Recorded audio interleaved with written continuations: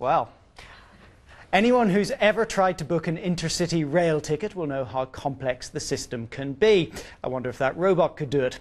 A standard single from London to Leeds can cost anything between £9 and £111.50, depending on when you book and when you plan to travel. But the Wrexham and Shropshire train line has decided to abolish peak time fares. From March the 30th, a return ticket from London Marylebone to Shrewsbury will cost a flat £40 at any time of day.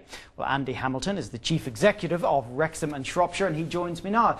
Andy, I mean, there's simplification and then there's this. The charge will be that you are making the customers who have been using the cheaper fares, who maybe depend on those, who are maybe the poorer people in society, subsidise those who have been paying the higher fares, the commuters.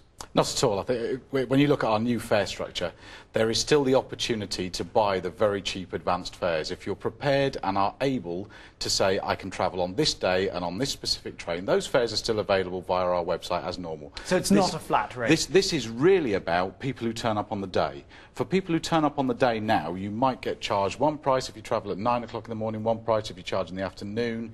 And so it's really about saying, if you turn up on the day and you haven't got the ability to be able to pre-plan your journey, we're not going to fleece you because of the time of day you travel. Any time of day, any day of the week, you can travel with us and turn up on the day and you'll get the same fare. It's not really a flat rate then, is it? Well, it is a flat rate for people who want to turn up on the day.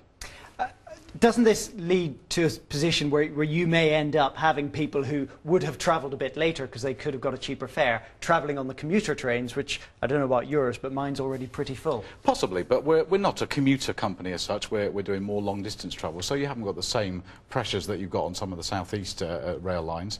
But no, certainly, why shouldn't people be able to travel up to London and make a full day out rather than only being able to arrive late in the morning and only have a half a day out? And we're trying to make it fair for everybody and give them all the opportunity.